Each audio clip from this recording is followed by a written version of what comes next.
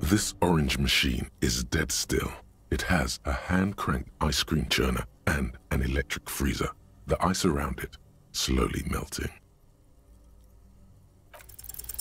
Ice groans and howls under the strain of your giant Kvalsund multi-tool until the lid cracks open.